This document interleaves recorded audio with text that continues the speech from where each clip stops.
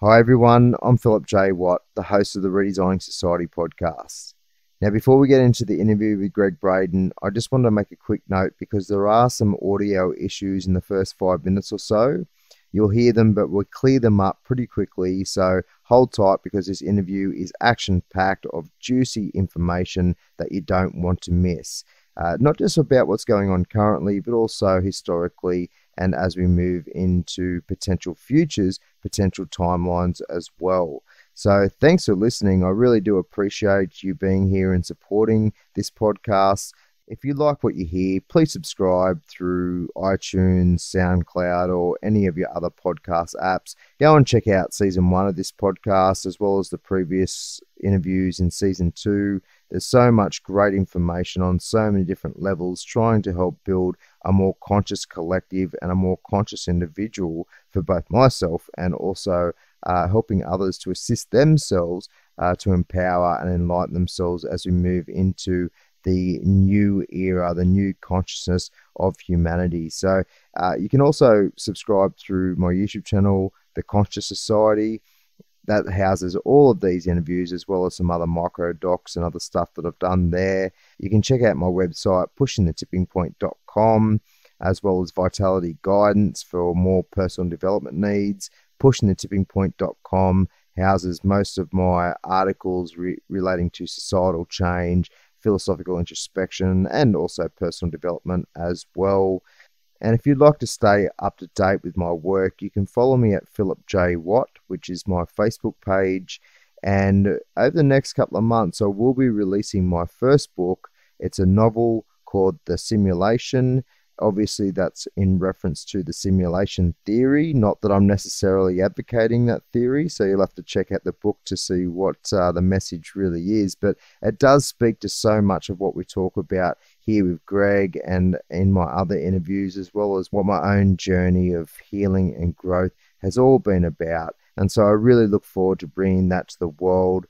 For me personally, I see it as the next upgrade to the Celestine prophecy, because it really does speak to not just what's going on in the synchronicity and connection and the esoterica that we experience in this magical, mad world, but also does talk about the serious social and systemic issues as well. So there's lots of realism, lots of subtle, implicit messages encoded throughout the book. So if you're interested, keep an eye out for that. Otherwise, thanks again for being here. Thanks for pressing play.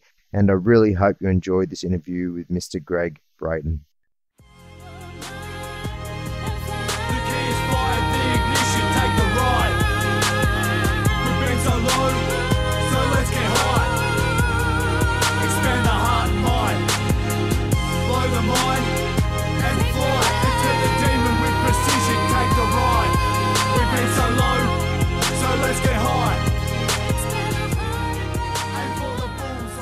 Hi guys and girls, I'm your host Phillip J. Watt and welcome back to the Redesigning Society podcast. Today's guest is Gregg Braden, who I interviewed about a year or a year and a half ago on season 1 of the podcast, and it's an absolute pleasure to have Gregg back to talk about what's going on in the world of cycles, science, spirituality, and so many juicy topics. So for those who aren't aware of Gregg's work, he is a five-time New York Times best-selling author and is internationally renowned as a pioneer in bridging science, spirituality, and human potential. And that, to me, is very, very much related to the work that I do, and I'm very fond of the work that Gregg does in those areas. From 1979 to 1990, Gregg worked for Fortune 500 companies such as Cisco Systems, Phillips Petroleum, and Martin Marietta Aerospace as a problem solver during times of crisis. And don't we have times of crisis right now? He continues problem solving today as he weaves modern science and the wisdom preserved in remote monasteries and forgotten texts into real-world solution. His discoveries has led to 12 award-winning books now published in over 40 languages. The United Kingdom's Watkins Journal lists Gregg among the top 100 of the world's most spiritually influential living people for the 5th consecutive year, and he is a 2017 nominee for the prestigious Templeton Award. This award was established in 1972 by the late Sir John Templeton to honour outstanding individuals who have devoted their talents to expanding our vision of human purpose and ultimate reality. And don't we need many more people like Gregg who are contributing to that process? A few of his publications that you might be aware of, his first was Awakening to Zero Point, The Collective Initiation, The God Code, The Secret of Our Past, The Promise of Our Future. Unleashing the Power of the God Code was an addition to that. Then The Divine Matrix, Bridging Time, Space, Miracles and Belief, Fractal Time, The Secrets of 2012 and a New Age, Entanglement, a Tales of Everyday Magic novel, and I will get into some magical questions a little bit later. And his most recent book, Human by Design, which I haven't read. I will admit to doing that, but I look forward to reading it. And he describes this book as the biggest crisis we are currently facing is a crisis of thinking. And don't I know that the philosophical suffering that people are undertaking within themselves leads to all this manifested behavioral and emotional suffering as an extent, because we are lost in an ideological world of warfare at the moment, where belief systems are causing conflict on a material level, but also an internal level as well. He continues, the stories that we tell us about ourselves and believe define the way we answer the question of how we came to be and how we live our future, i.e. disease, healing, relationship, romance, future of our planet, and survival of our species. New DNA evidence suggests that we're the result an intentional act of creation that has imbued us with extraordinary abilities of intuition, compassion, empathy, love, and self-healing. Free yourself from the paradigm of lonely insignificance and move into one of possessing an extraordinary and rare heritage. And that's where this book begins. So that sounds like an amazing synopsis of a very good read. And I'd just like to get into it without further ado. Gregg, welcome back to the Redesigning Society podcast. Phillip, it's really great to hear your voice. I'm absolutely thrilled to be with you and your community, my community. I guess it's our community we're sharing today. Hey, I want to let you off the hook for not having read this book because it was only released less than 1 week ago. So not many people have read this book because it simply wasn't available. So thank you for having me on. My sense is this is such a huge and intimate topic. I think our time together is going to go by very quickly today, and I'm just going to follow your lead, and let's see where we go. Absolutely. I think we'll get into Human by Design a little bit later, but I just want to start off with some of the basics. You know, a lot of people don't know your work, but also we get familiar with people and we forget about some of that basic information that can help build our understanding of our relationship to you and your work, but also our relationship to ourselves. So am I right to think that a major theme that sort of permeates your work is relationships? So relationships to ourselves, relationships to people, relationships to community, and relationships to reality at large. Sure, Phillip. Well, I mean, after all, what else is life about? It's about us and the way we think of ourselves, the way we feel about ourselves, and how those thoughts and feelings are reflected in our relationships. And whether we're consciously aware of them or not, the reality is that life is constantly informing us of what our deepest beliefs really are. Sometimes they're conscious beliefs, a lot of times they're subconscious, but that doesn't mean we can't know about them, because what we claim to be true about ourselves and our hearts and our minds, it comes back to us on a daily basis through our relationships with coworkers, with siblings, with with loved ones, with spouses. The most intimate relationships we have is where we will obviously learn the deepest insights into what it is that we truly believe. So yes, it is accurate to say that. However, where I may be a little different from some other very skilled people in this field who are doing something very similar is I'm a scientist. I was trained as a scientist. I'm an earth scientist by degree. I'm a degree geologist. But what I found in studying the sciences is that it's impossible to separate us from those sciences. You can't separate us from the earth and the history of the earth. And I began, I don't know how far back you want to go, but I began the study of science at the age of 5 years old. I've been fascinated by science itself, space science, ocean science, human science. And I think probably one of the most difficult choices I ever had to make in my life was which of those sciences I would pursue as a career, and which would become hobbies. And it also happened at a time in my life, a very difficult time, when my family split. My father left when I was 10, and I also became a musician at the same time.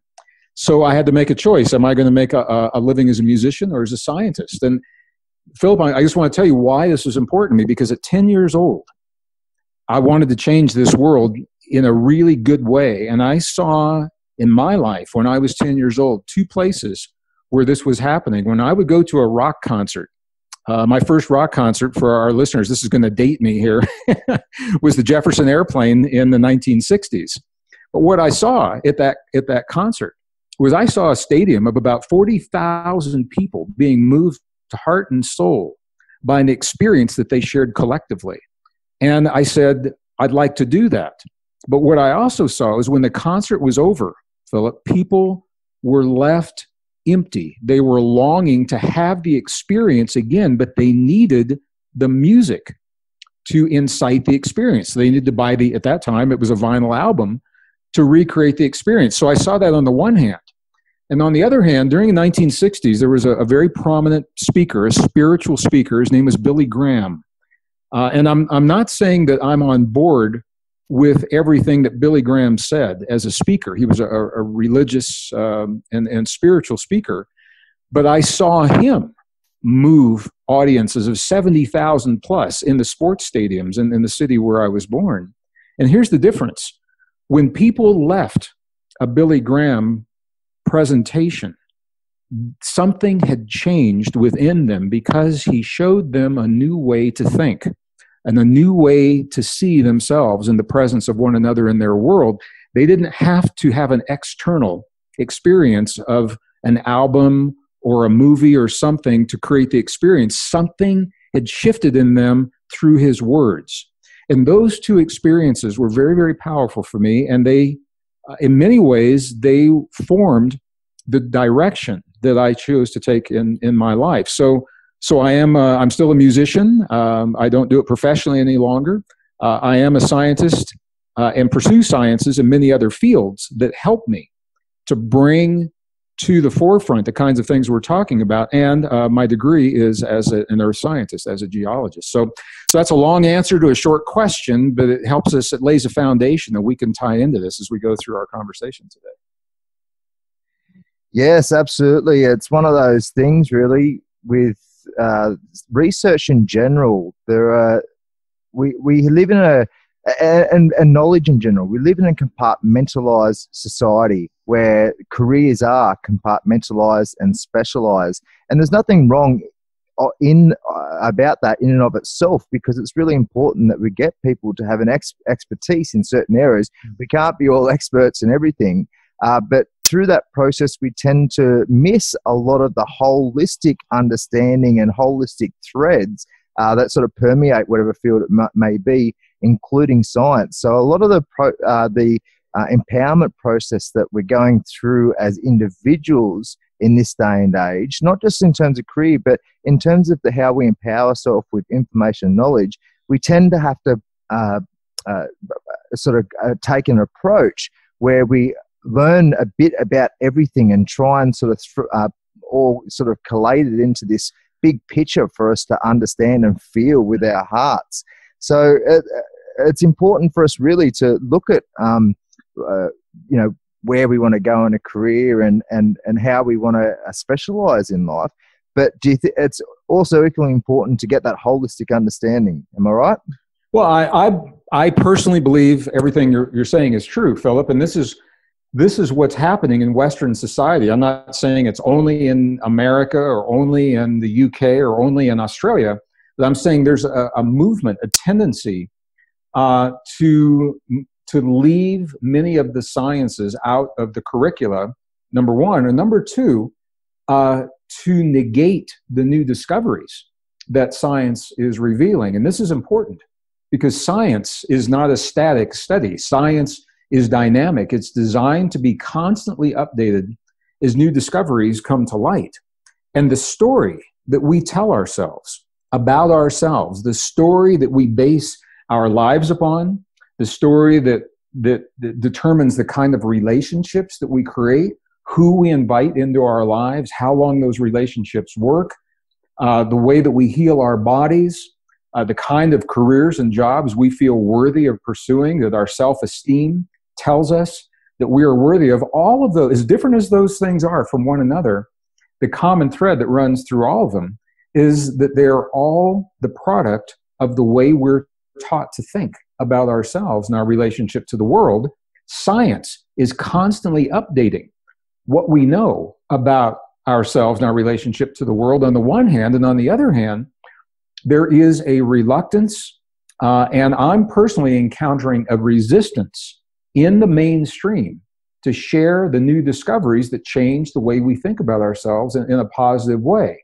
There's a story out there, and universities, academia, corporations, religious institutions, and politicians are fighting to keep that story in place. It's a story that has been with us for a generation now, moving on into a new generation.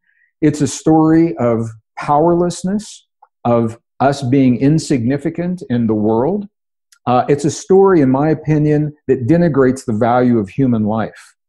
And Philip, when we look into the world and we see the things that are happening in the world, whether we're talking about terrorism in any of our countries, and we're all experiencing it now, or the atrocities that we see humans committing against other humans in wartime. You know, if you read the stories of people coming back from the wars in Iraq and Afghanistan and what's happening in the Middle East, it goes beyond people simply killing one another. They go out of their way to brutalize one another. And we're also seeing it happen domestically with drug abuse, domestic abuse, and hate based upon religion, the color of our skin, and our sexual orientation. All of these things are based upon the way we think about ourselves and the denigration of human life. Because in a society where human life was valued and honored, which, by the way, is supported by the new discoveries we're going to talk about, where human life is honored, you would never see a human treat another human in that way. It's because we've been conditioned through the educational process of the last 150 years, from the time of Charles Darwin, to see ourselves as separate, to see nature as a force based in competition, conflict, struggle. And we believe that, and we believe that it applies in our lives on the one hand. On the other hand, the new science is telling us that it simply isn't true. Yet there is a resistance to sharing those discoveries in the mainstream. So all of my work is about these topics in one form or another. The most recent book really hones in on the new discoveries that are helping us to build a new human story. And there is a new human story emerging. It's a beautiful, powerful story of hope and possibility, but it's only available if we embrace the best science of the modern world. So again, long answer to a short question, but the answer is yes. I think these things are very, very important. Yeah, well, there's no doubt that the corporatocracy is having an impact on the way that human sort of relationships and to themselves and each other are developed, including with wars and whatnot, warfare over the, especially the last century, but well beyond. There's certainly benefits to the ruling class, for those sorts of behaviors, especially from a profit-based perspective. But just going back to your previous thoughts around the story that they've been that is dominant in our current era, and I'm assuming you're referring to scientific materialism or philosophical materialism, which really has hardened into a dogma over the last century or even a couple of centuries. But as you talked about new discoveries in science, the new sciences looking at quantum physics and consciousness, it tells a different story. It tells a different story of not separation, but connection, of not disempowerment and meaninglessness, but empowerment and meaning in this world. So the basic discussion that's happening within the realm of independent thinkers is it's sort of this debate or this dichotomy between materialism and idealism, but also thrown into that mix is animism, the re-enchantment of our world, of spirit, of energy has really started to take hold with so many people. And it's just beautiful to watch the magic manifest when you have those eyes, when you see through your heart and you see the reverence and you see the awe. So from a philosophical perspective, we'll move into the new discoveries and the new science. But where do you sit in terms of your philosophy on life in general? Well, I'm going to take about a half a step back, and I just want to clarify something that I said a little earlier.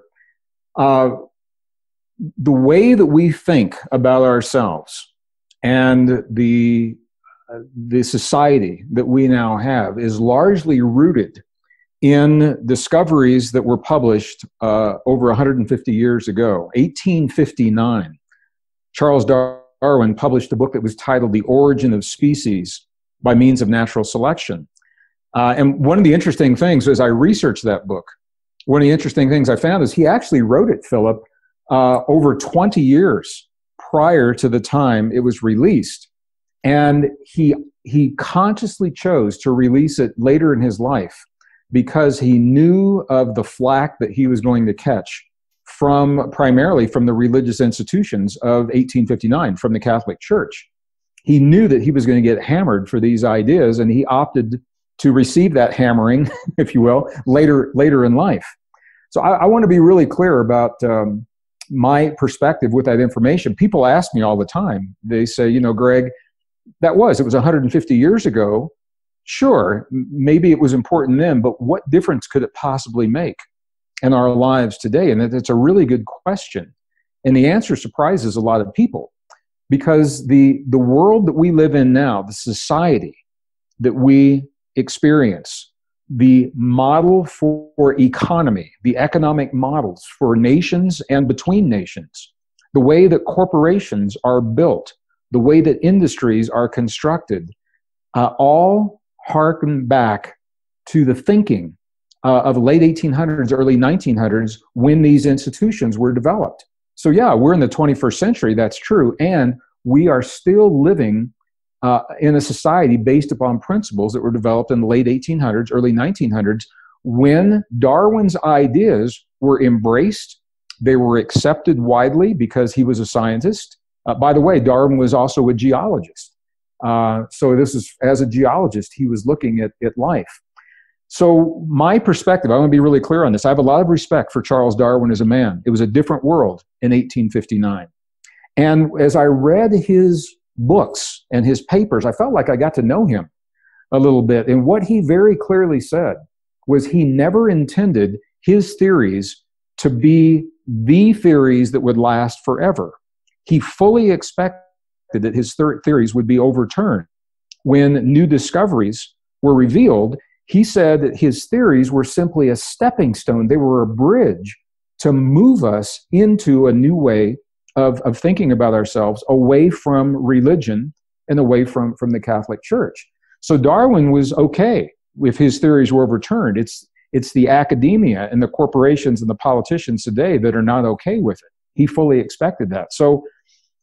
And Darwin could not possibly have known in his day what we now know in ours. He didn't know about DNA.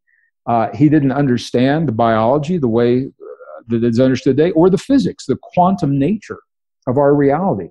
So he did the best he could with what he had during the time. It moved us from the stagnation of where we were in 1859. It got us going. And now the new discoveries are moving us yet again. Yet there is a reluctance, as I mentioned, to embrace those new discoveries. So I don't believe, and this is where I'm a little different from some of my colleagues, I don't look at our past as a mistake. Philip, I believe that we're in an evolutionary process, that we build upon the knowledge of previous generations. We do the best we can with what we know in the moment. The only place that I could fault our societies, our civilization, is in the reluctance to embrace the new discoveries that lead us in a healthy, positive direction, rather than choosing to remain stagnant in the old stories that may have worked for us in the past. But here's the thing. The world is changing, and we all know that. So when the world changes, we've got to change the way we think, and to try to embrace the thinking of 15 and 20 years ago or beyond, to try to solve the problems of today with thinking that we had in the 1980s or 1990s. It doesn't work, and we know that. And what we're seeing is very powerful nations. It's like putting a square peg in a round hole. They're still trying to use the old ways of thinking to solve the problems, and because they're not working, they're trying harder. So they're going with bigger tactics, bigger arsenals, more sophisticated military equipment, but the thinking is still the same, and it simply isn't working. So this is why the basis for the new book, Human by Design, this is why I think it's important to be honest with ourselves. How can we possibly solve the problems of our world and of our own lives? I mean, where do we draw the line between our personal lives and the problems in our society or our culture or our nation? It's pretty hard to do that. So if we're going to solve those problems, how can we do it unless we're honest with ourselves about who we are and our relationships with the world, with one another, with the past, with the future, with our own bodies? And that's why I think it is so important to embrace this new story. And we have this opportunity, Philip. I'm very excited about this. We have teachers who are now asking for this new information to be made available in the public schools so that we can raise a new generation of young people with a thinking that reflects the deepest truths of our existence. The fact, number one, that nature is based upon cooperation and what biologists call mutual aid rather than competition and conflict. You know, we all see the competition. We're not denying it's there. But the science is showing us the more competition we see, the more conflict, the further we have strayed from the truest law of nature. So what would it be like to raise an entire generation of young people steeped in the belief that nature actually likes them and is friendly, steeped in the knowledge that we are connected to ourselves, to one another, and to the earth, steeped in the story that we are uniquely designed to self-regulate our bodies in the presence of this changing world so that we can thrive in the changes. Now, this is exciting me. What would it mean to have an entire generation of young people with that shift in thinking? I don't know, but I think we're about to find out, because this is where the energy is moving right now. Well said, very well said. Yeah, you talk about cycles a lot, don't you? And you talk about the three primary cycles converging in this current era, which is of the climate, of economy, and of conflict. What's your basis, just for those who don't understand what cycles are and how we live in a cyclical universe of reality? What's your evidential basis for cycles being primary to the way that reality works, as well as how the three cycles convergence is unfolding now and into the the short and midterm future? Well, sure, Philip. We could do an entire program based upon the answer to the question that you just asked me. So I'll just begin by saying I am a scientist, as I mentioned, a degree geologist. I've got a background in physics, math, ocean sciences, and computer science, so that all comes together to help me to interpret the new discoveries that are revealed in diverse branches of science. They're usually published in very obscure publications. You don't see them in Time magazine or the New York Times. You see these in these obscure publications. So as a scientist, I'm also what is called a systems thinker. So I tend to step back, look at the big picture of how everything works from a wide angle. And then once I have that understanding clearly, I step in to that picture, into the nano moment of my life within the context of that big cycle. And I think we all tend to do that to some degree, maybe not consciously. but we like to know how things work so that we know how we fit in those things that work. So having said that, when I look at the world as I see it today, if you watch the mainstream news, what they're telling you is they are very myopic. They focus on one topic. They say if you can just cut the carbon emissions, the climate is going to go back to where it was 20 years ago. If we can just solve the debt problem of the world, the economy is going to be okay. What they are missing is that climate and global debt, peak debt as it's being called, human conflict. These are all facets of a shift, of a cyclic change that you can only be aware of when you look at this big picture. And depending on how deep you go, I'll tell you, for me, it begins with understanding Earth's relationship in space to the sun and in our Milky Way galaxy. And what I can say to you is that Earth, when I was in school back in the 1950s and 60s, I was shown pictures of Earth orbiting the sun, and it looked like a perfect circle of Earth orbiting around the sun, very neat and clean diagrams, and now we know nothing could be further from the truth. Earth does a dance in space. It is based on the tilt, the angle, and the wobble of our planet as it orbits around our sun. And as Earth goes through shifts in the tilt, the angle, and the wobble as it relates to the sun, those shifts change the way that we live on our planet. And this is very well known in many scientific circles. I've documented it in the book Resilience from the Heart. I documented it in some of the other books, Deep Truth. I documented this. So what we know, and as a geologist, I think is fascinating because it's those relationships, the tilt, the angle, and the wobble that also have driven climate change in the past before humans were ever creating CO2 on this planet. So we're definitely creating a lot of CO2. We're definitely harming the planet. We definitely need to get off fossil fuels. We could have done that 60 years ago. We've had the technology to replace fossil fuels with non-fossil fuel energy, with non-combustible energy for over 60 years if we were really serious about doing these things. So what I know is that the climate changes are based upon rhythms and cycles over vast periods of time, and we're living one of those now, so that is one of the cycles. Economic cycles follow the same mathematical rhythms as the climate cycles do, which is interesting. And we can chart, I talk about those in the book Resilience from the Heart. We are ending an economic cycle that began in 1949. It ended in the year 2015, 2016, and we're beginning a new cycle. And the economy of the world today is right on track with what those cycles tell us is happening. But if we don't know where we are, we think that there's something happening that's never happened before. If we're thinking about money the way we were 10 years ago, we're out of the loop because money does not mean the same thing now that it meant 10 years ago. I talk about that in the books as well. Human conflict. I had the opportunity to speak at the United Nations in New York with my dear friend and colleague, Dr. Bruce Lipton, wrote the book Biology of Belief. And Bruce and I were invited to speak at the UN, offering our perspectives in terms of trends and cycles for our world and what we can expect so that the UN can help to prepare for that, so they know where to allocate resources, time, energy, money. And Bruce is a life scientist, me as a physical scientist, an earth scientist. We both talked about these cycles.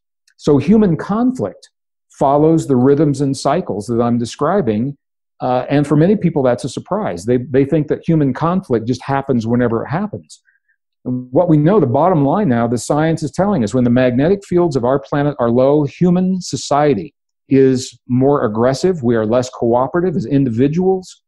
We are more aggressive. And this has been documented, proven time and again. When the magnetic fields are stronger, we are much more willing to cooperate. We are much less aggressive. And you can follow the rhythms of these through the great wars of the past, the beginnings and the ends. When a war ends, when it begins, they follow these rhythms and cycles almost to a T. So the reason I'm saying this now is because all three of these cycles are converging in a way that we've never seen before in our lifetime. So climate, economy, conflict, all converging right now. And the conflict part happens to be front and center right now. Sometimes the climate is front and center, as with the big storms in Mexico and in the U.S. Just a few weeks ago. Sometimes the economy is front and center. Sometimes two or more of these cycles will converge, and both of them are front and center. But the point of this is that we are in a vulnerable time. The experts call it a time of extremes. And to thrive, and it is possible to thrive in the extremes, we've got to shift our thinking rather than looking at what is happening in our world as anomalies and waiting for everything to get back to normal. If we can embrace what the science is showing us, that we're living the new normal and we've got to shift our thinking in order to embrace it, then we begin to think and live very, very differently. And it is possible to thrive in these times of extremes.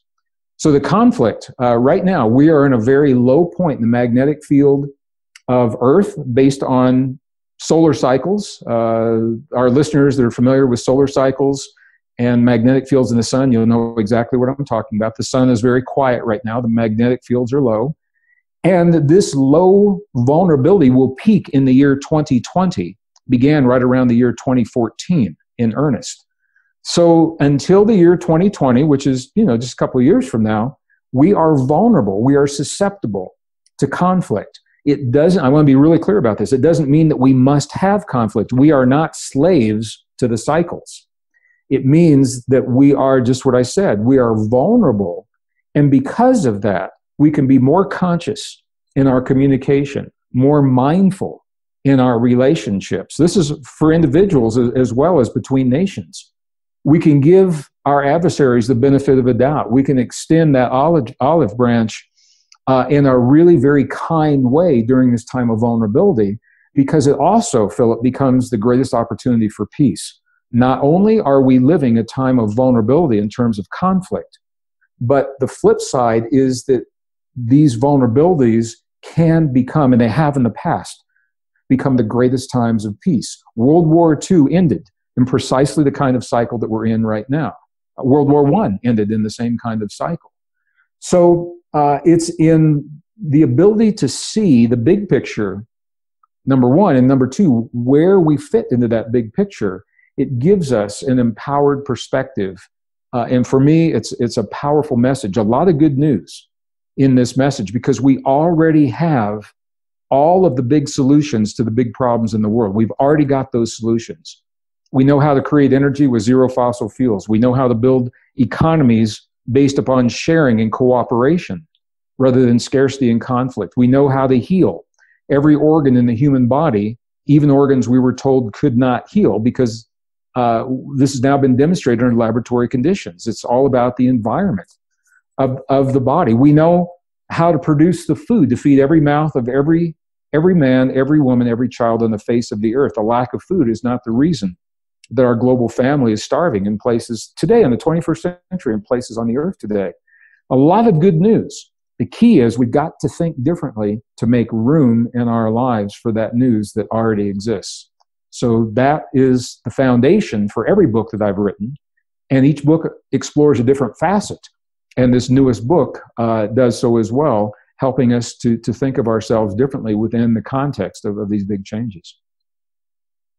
Yes, very well said. I've been long an advocate of helping people to communicate a little bit more nurturing when they do with people, especially on the internet. There's so much anger and hatred and just general attacking against each other just because someone might have a different belief or whatnot. But what I've always encouraged people to do since I started writing is to communicate in a way that doesn't get sucked into that conflict. We really need to be aware that, all right, there's a lot of people who are still thinking within the lines of the old paradigm, and even those who are waking up into new ways of thinking and feeling and behaving still have a long way to go. We all have a long way to go. It's a journey of awakening, not a destination of waking up.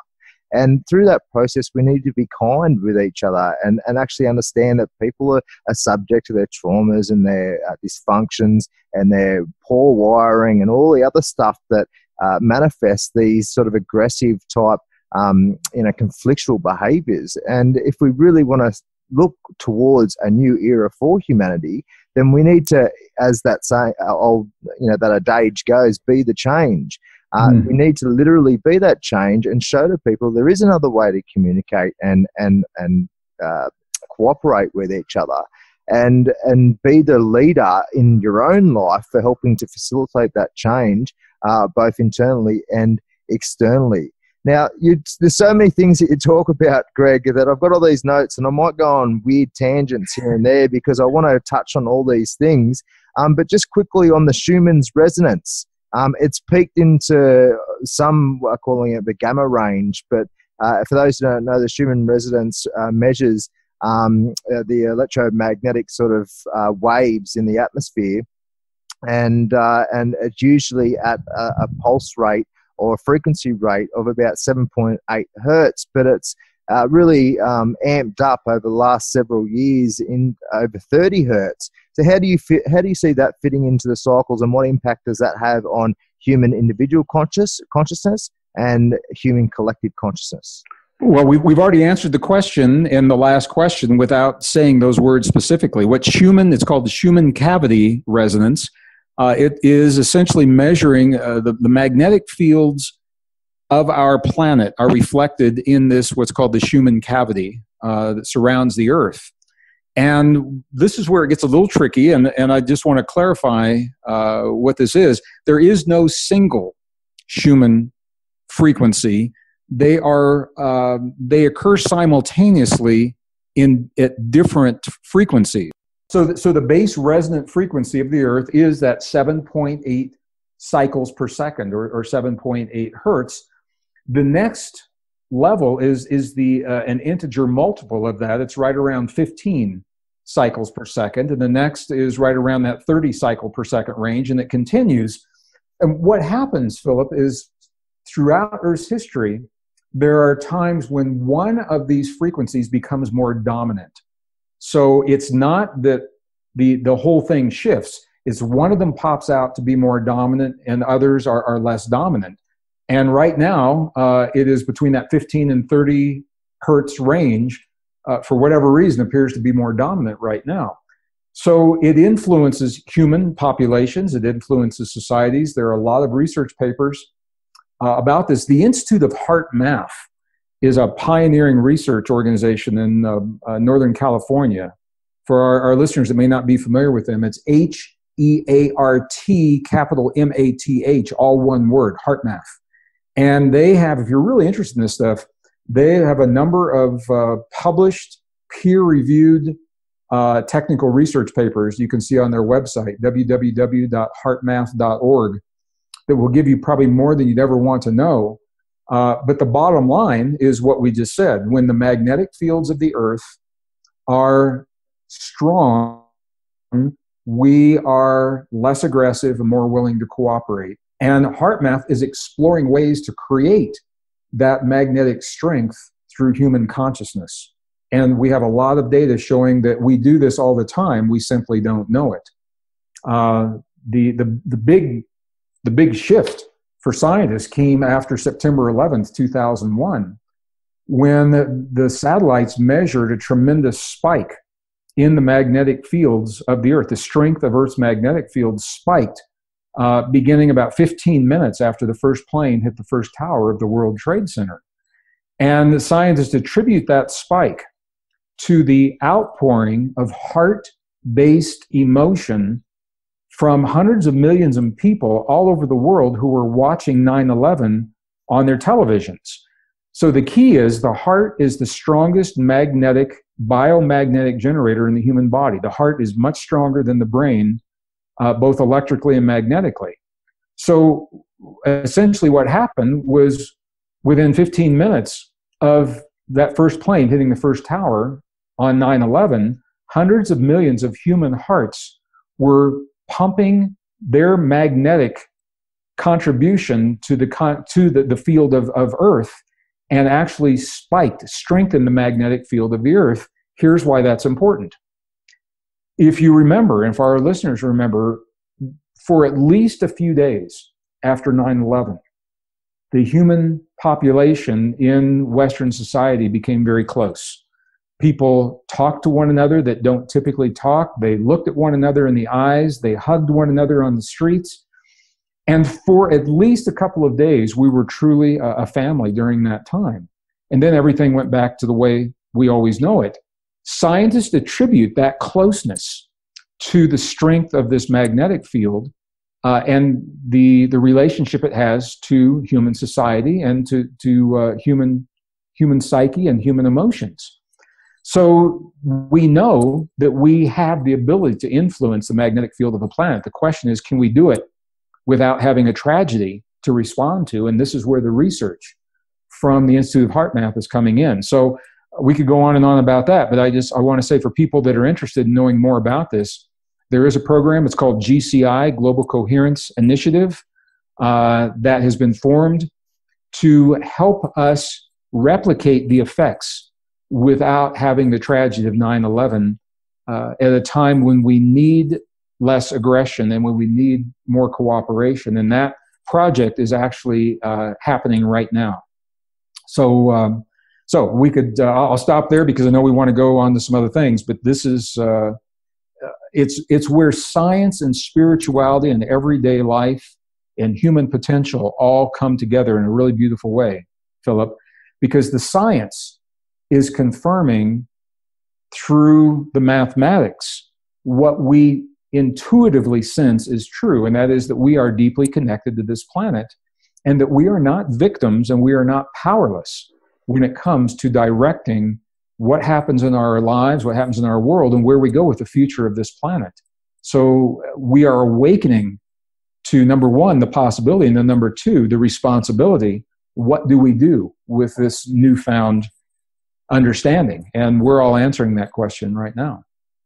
It really does inspire us. I mean, the key word there is potential. You know, we live in a quantum world of potentiality that we manifest as actual particles experience both individually and collectively. And when we look at that collective impact we have on our environment and shaping our reality, it really does show us and illustrate what we could potentially achieve. It's almost beyond our imagination because we're so used to this little box, this little era that we've been exposed to of separateness and division and all these lower virtues, lower vibrational, emotional and consciousness states that we've been sucked into and we've stayed sucked into because of the deep programming and conditioning that the way we're neurologically wired and conceptually designed, it really is difficult to break free and emancipate ourselves from that hard-coded programming that we get from birth. But once we start to explore ourselves and explore new information and new ideas and open ourselves to potentiality, we can see what we can create. Like if we are working together on that level, having that open-hearted approach to each other and the world at large, that we can really create something more authentic, more empowered. Instead of having a scarcity-based system design, we can have an abundance-based system design. We can actually get along. We don't have to. A lot of people believe, it's just human nature to be greedy and to be selfish. And of course, those aspects of our emotional and behavioral patterns are part of the spectrum, but they're extremely accentuated in this day and age. They are accentuated by a system, and they're accentuated by those poor philosophical paradigms that continue to shape who we are today. But it doesn't need to be that way. We can be so much more on so many different levels, both on an individual and a collective level. All right, so just quickly going back to the cycles and how sun affects the climate, do you see because, I mean, it's very brave of you to say that the sun is impacting climate change on this planet, because we know that there is a very, very strong stance in neoliberal ideology and also just general the so-called progressives that it's just CO2, and there are arguments to suggest that CO2 isn't exactly a poison anyway, and that impact isn't extremely large. But we are having serious impact on our natural systems, including deforestation, ocean acidification. There's all this desertification as well. It's another one where we're literally killing off the diversity of life in our ecosystems on this planet. And we need to take responsibility for that by taking smarter measures through to energy and all the other resources that we do need. Sure. Absolutely. So it's very brave of you to say that, because I know that it's very difficult for people to be honest about that actual subject. Well, let me try. I just want to chime in here really quick and share with people. It's not that this is my opinion or my theory or my hypothesis. This is peer-reviewed science that is not being shared in the mainstream, and it's peer-reviewed science that is accepted in scientific circles where the scientists are not beholden to corporations for their grant money, or university scientists are not beholden to corporations. This is peer-reviewed science that we've known since the 1980s, and scientists were in agreement in the 1980s until this became a political football. And what the science is showing, this is from core samples, ice cores from Antarctica, for example, and from Greenland, going back over 400,000 years. We see the rhythms and the cycles of the heating and the cooling based upon Earth's relationship to the sun. But what we also see, Philip, that is really telling is that when the heating occurs, the heating happens before the carbon dioxide levels rise.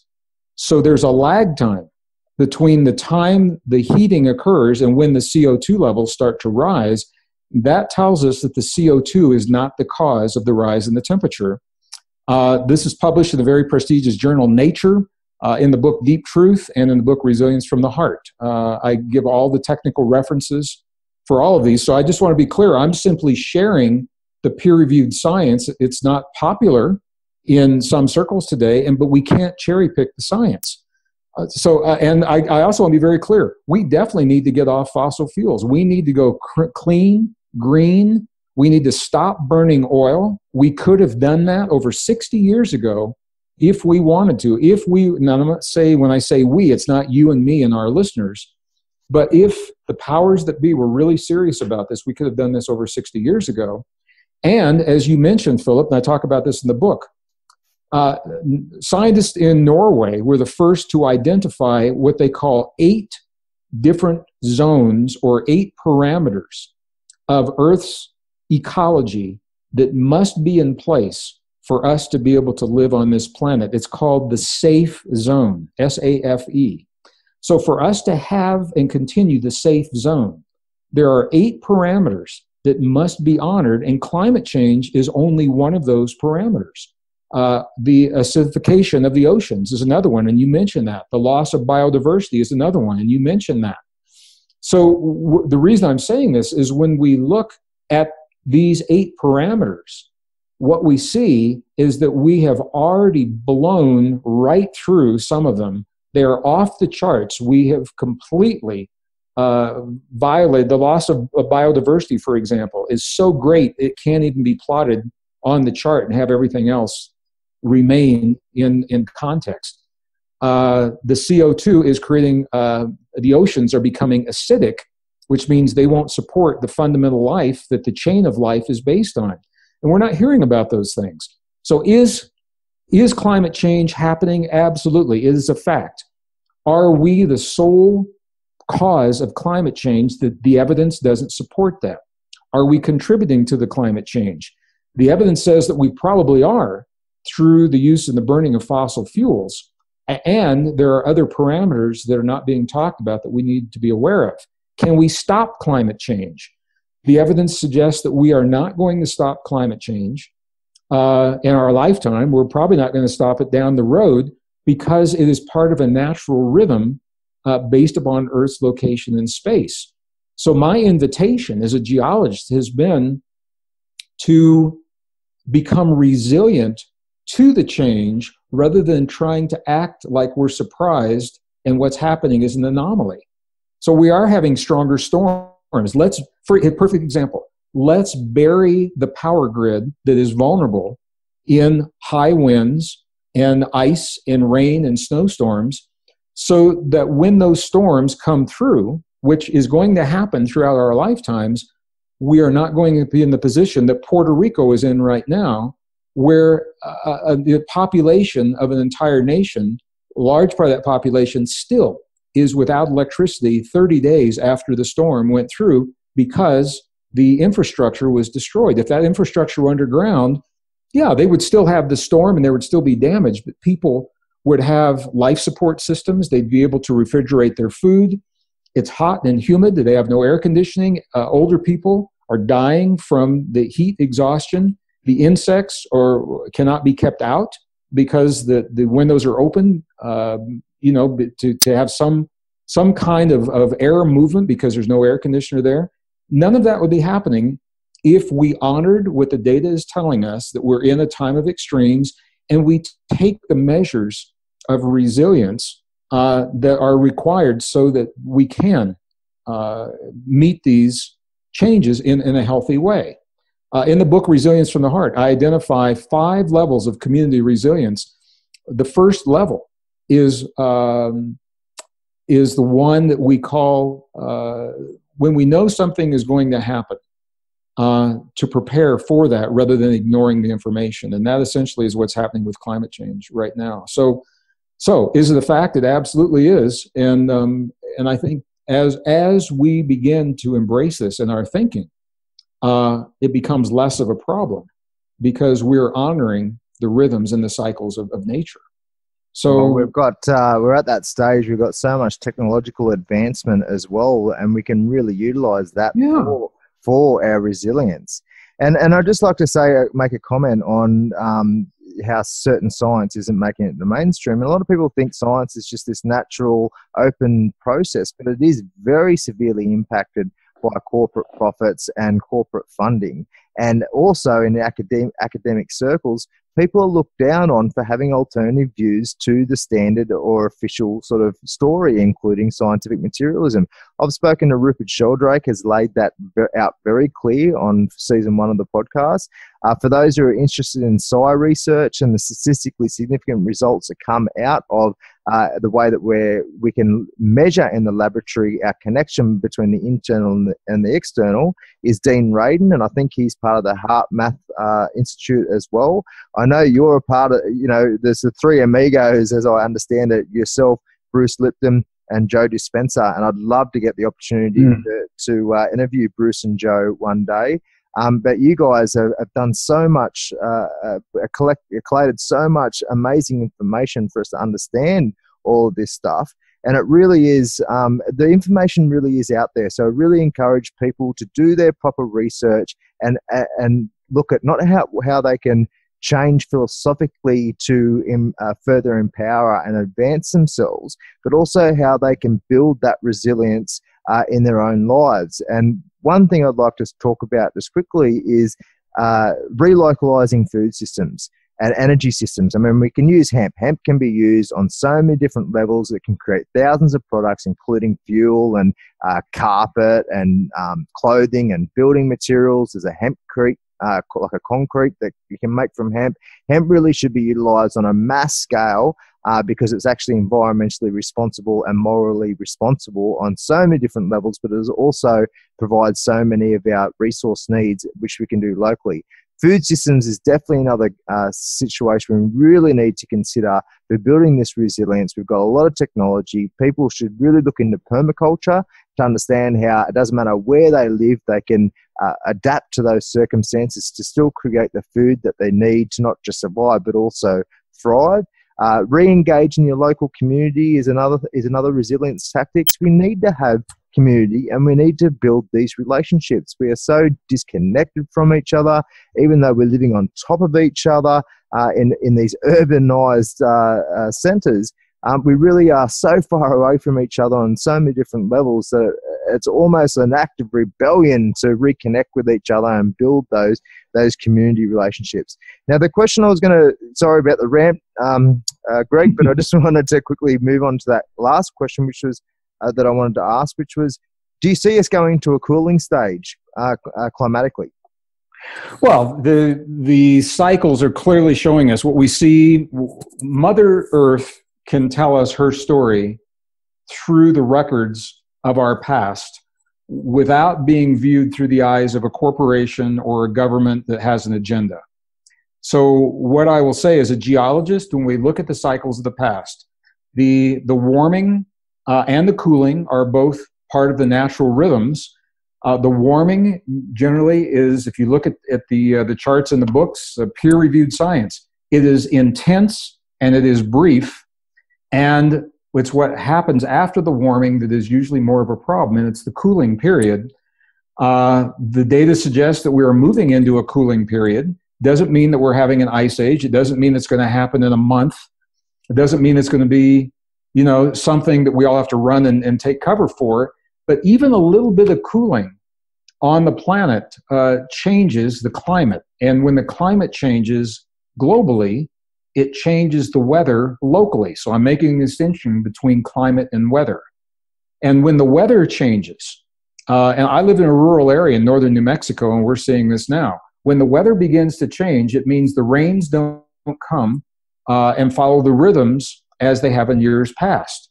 It means the seasons don't follow those rhythms. It means that the snow comes earlier or later. It means that the freezing temperatures sometimes happen after in the spring. We think spring is here, and all of a sudden we get a hard frost, and now the plants are ruined and the crops are ruined. These are all hallmarks of this transition period between the warming and the cooling. So the evidence suggests we are moving into a cooling period. It doesn't mean it has to be an ice age, but even a little bit of cooling changes the climate. That changes the weather. That changes when it rains, how often it rains, what the temperatures are. That changes how we grow our food and how we share vital resources, and that changes your life and my life and the life of everybody listening to this, and that's why it's important. So all of these things, and what you mentioned, Phillip, localized living is the key in the kind of change that we're seeing right now. Localized economies, and you mentioned localized food, localized energy, localized services. Those are the key to thriving in a time of extremes, because the centralized forms of supplying the things we need become more vulnerable in our time of extremes. So that happens with centralized electricity. We've seen that in the United States. The eastern seaboard was hit by a hurricane a few years ago. Power lines were down, roads were closed, and the cities, even New York City, restaurants in New York City that rely upon deliveries every single day, and grocery stores could not function, and wealthy people living in wealthy portions of New York City were actually dumpster diving. They were looking through the trash for food to sustain them until the roads could be open, power was restored, and that would not happen if we were living in this localized model. So I'm not saying what we've done in the past is wrong. It worked for the time that it worked. The time has changed, and so we've got to think and live differently, and localized living is certainly a key. So yes to all these things, and part of that change in thinking, I just want to talk briefly that the new book, Human by Design, gives us the reason to change the way we think about ourselves, because it's showing us through the new DNA evidence that evolution, as we have been led to believe in the past, is not our story. Now, as a geologist, I can tell you evolution is a fact. I've seen it in the fossil record for some forms of plants and other animal life. The evidence breaks down when it comes to humans. And what it's showing is that we humans showed up on this earth 200,000 years ago the way that we are today. We haven't changed in those 200,000 years. The DNA shows us that we are not the descendants of Neanderthal. We shared the earth with them. We interbred with them, so we could not have descended from them. And what is now called anatomically modern humans, AMH, We showed up 200,000 years ago with all of the potential intact at that time that we have right now, the advanced brain, the advanced nervous system, complex speech, and the ability to self-regulate, Philip, and this is the key, the ability to consciously trigger our own potential when we choose to. No other form of life can do that. So to consciously regulate our immune system, to consciously regulate the anti-aging enzymes in our bodies that we all have, to consciously regulate deep states of intuition, access to the subconscious, so that we can heal unhealthy patterns that we've acquired over time. All of those things are part of us today, and they were when we showed up 200,000 years ago. It suggests that we are intended to embrace these potentials and awaken them in our lives. And the DNA is the last piece. The DNA is showing us that what happened to give us the abilities is not the product of evolution as we've been led to believe. The DNA has been fused and spliced and tweaked 200,000 years ago, and this is peer-reviewed science telling us our ability for complex speech 200,000 years ago is when the genes shifted to make that possible. Our ability to the neocortex that gives us empathy and sympathy and compassion, the appreciation of beauty and the way that no other form of life has. That is all the product of our neocortex. It happened when human chromosome number 2 was tweaked 200,000 years ago. So evolution, as we have come to understand it, is not our story. It cannot account for these changes. I don't know what our story is, but I know as long as we require our scientists and our young people to stay within the box of a story that was developed 150 years ago, we're going to stay stuck in a way of thinking, and it doesn't support us embracing the greatest potential that we need now in our time of extremes, when all of these cycles are converging. So it all comes together in a really beautiful way. The book is reader-friendly. It's written in 2 parts. The first part is the science that tells us what those new discoveries are. The second part is how we apply those discoveries in our lives with actual techniques and step-by-step instructions to harmonize the nervous system in a way that affords us these potentials. So I just want to say that. I know we're running short on time, but I want to say that before we close out today so that our listeners, to me, this is really good news. Yeah, the world is changing, and we are wired to thrive in that change, and that's what this book is all about. Yeah, really well said. I was going to ask you what you think the story is, but as you said, you've indicated you're not quite sure. I mean, there's a lot of theories around multidimensional sort of intervention of some type or alien intervention. We know that random mutations is mathematically implausible, and I love how you frame it into how we can consciously evolve ourselves instead of it being through chemical sciences or other biological sciences working with in the material realm. We can literally go through the process of evolution, expanding our consciousness, and in effect, it has changes on our energetic bodies, our emotional bodies, and our physiological body as we move through, this amazing opportunity that we've got right now.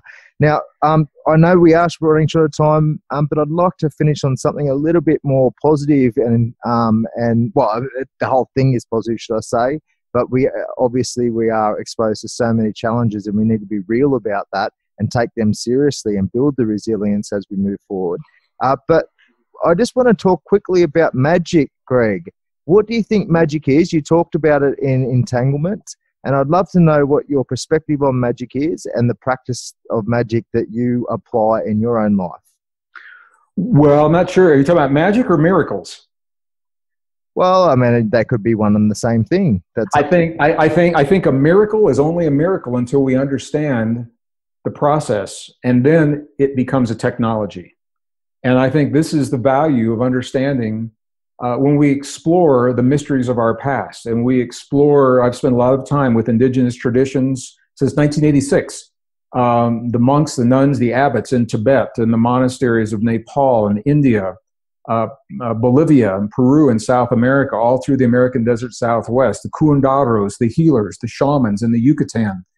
And as different as they are from one another, every one of them is preserved in their culture a wisdom from their time that we're only beginning to understand through modern science. And what it tells us is that we are not what we have been led to believe in the past, and we are probably more than we've ever even imagined. And it tells us that we have this extraordinary potential to live our lives as part of, rather than separate from, the world around us, and to embrace that potential. So when we can heal our bodies spontaneously, on demand, at will, because we choose to, that has been perceived as a miracle in the past. It's only a miracle until we understand the relationship that we call epigenetics and the science of human emotion to regulate the heart and the brain to create the chemistry to create that healing. So that's a perfect example. It's a miracle 2,000 years ago if we don't understand it. And when we see it happen today, it can be a living example for one person of what's possible for everyone. So, there was, in closing, I just want to say this. There was an author in the 1960s in the United States. She was one of the first environmentalists that wrote the book Silent Spring about the pesticide DDT. Her name was Rachel Carson. And she made a statement in 1962 that I think applies to everything we're talking about today. And what she said is, we only destroy the things that we don't value, and we can only value the things that we understand. So you and I know, and our listeners know, human life is being destroyed at a record rate, and it's happening right in front of our faces. We see it day in and day out. It's only possible because we've lost the ability to value that life, and our society is no longer teaching us. We have no longer understand our relationship to ourselves and one another. And I think as we evolve to reconnect with those relationships, it changes the way we think and the way we live our lives. And for me, that's the potential that I think we're all moving to. That's how we become better people and create a better world. I think that's a good place to close right there, Phillip. Yes, beautifully said. Absolutely very inspiring information. Magic to me is just an intention set to manipulate the external world, including our bodies. Hopefully that manipulation process is one of a positive nature, both for ourselves, the people, and the environment and reality at large. But we certainly are more powerful, as Gregg has clearly illustrated and explained. We are way more powerful than what we've been led to believe. And we really should need to undertake the proper research and experience to really understand that and literally live it. I talk about this in my book, The Simulation, which is due to be released in late this year or late 2017 for those who might be interested. It's a novel about how we connect to our consciousness and to people at large, and what we can do to help bring about new consciousness and new activity in the human sphere. And it really does echo what we've talked about today. So I thought I'd just briefly mention that. Gregg, thank you so much for your time. It's always an honor to talk to you. Always get re-inspired and learn something new as well when we talk. And I really appreciate your time. Before we go, do you want to let people know where they can access your work, your material, read up on your biography, and anything else that might be important for the audience? Sure, Phillip. Well, I want to thank you for having me on the program again. We did this a year ago, and you had me back anyway. So I want to tell you how much I appreciate being with you, and I look forward to our next time. My books are available wherever books are sold, Amazon, Barnes & Noble. You can get them online. The website, www.greggbraden.com, G-R-E-G-G, two G's, B-R-A-D-E-N.com. And I want to thank all of our listeners just for tuning in today and for doing everything that they are doing in their lives to become the best people they can be and create the best world that we all know is possible. We need everyone, and we appreciate you all. So until next time, Phillip, thank you so much. My absolute pleasure. And together we are creating our new story. Thank you, Gregg.